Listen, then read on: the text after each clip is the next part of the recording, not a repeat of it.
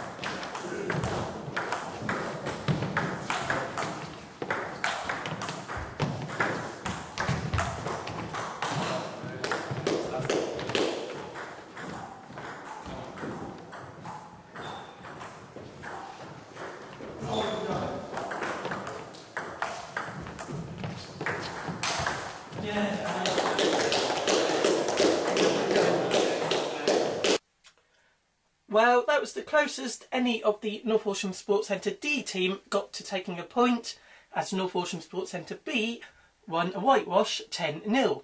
Here, as you can see, is the results of all the games of the match. The first 5 won in straight, then that 5-setter for Johns you've just seen. Paul Price taking a set from Fawn, Dave Johns beating Usher in straight, Stone very disappointing against Elliott, and Stone and Price taking a set from Johns and Elliott in the doubles, but as I said, 10-0 for North Horsham B. So let's just quickly look through the results from the first 3 weeks of league games themselves, starting at the beginning, week 1, another good win there for North Horsham B against Sharks. Newly promoted backhanders starting their first division campaign at Cromer with a 9-1 win against North Horsham D. Philip Stone losing another 5-setter to Tusa Wilson in that one, and Outlaws just a bit too strong for North Horsham A. Second division, a whitewash for Poachers against Crosscourts, Goblins winning 7-3 at Gresham School. Not a great night at the Sports Centre, the C and E teams losing to Pirates and Barracudas respectively. Then the second week, not such a good result for North Horsham B. They lost 9-1 at Hunworth away to Outlaws. Paul Price playing up from D4B in that one. The 1 point going B's way was the doubles. Also a 9-1 win for Specials. A morale-boosting win for North Horsham D, however, 8-2 against Sharks. Despite a heavy head cold, Charlie Usher took a maximum. And then in the second division, wins for Barracudas, Poachers, and the C team beating E in the North Horsham Derby. And then finally, taking us up to date, week 3, we've seen that whitewash for North Horsham B against North Horsham D. Another whitewash for Specials against Sharks. North Horsham A tested at Cromer, but winning 6-4 against backhanders. And in the second division, a close 6-4 win for Pirates in the Hunworth Derby. Gresham's too strong for Crosscourts, Haken Bennell and Ian Darricott playing in that one. Goblins also too strong for North Horsham E. The 3 points for the E's coming against the returning Chris Pooley, but he did behave himself. And then North Horsham C winning 6-4 in a tight finish against Barracudas. So what does all that do to the league tables? Here's our first look this season. Specials, the defending champions from Gimmingham, leading the way. North Horsham D and Sharks languishing in the relegation zone. Of course, very early days. And it's rather tight at the moment in the second division. Poachers from Hunworth leading the way. Perhaps the Gimmingham Goblins in 4th place, ones to watch. 6 points behind Poachers with a game in hand. And finally, let's just have a quick look at the leading averages in the first division. Absolutely no surprise at this early stage to see the 4 Johns, Hancock Paul, Batchwood and Fawn leading the way, all undefeated. Of course, Mr Hancock Jr. is chasing Mr Paul's record. Hancock Jr. is on 133 consecutive singles victories in the league, just 10 behind the record of John Paul at 143, so watch this space. For all the latest results, news, stats, match reports and previews, check out the league's brand new website, www.nntl.org.uk. We'll see you soon on top of the table for more highlights, but bye for now.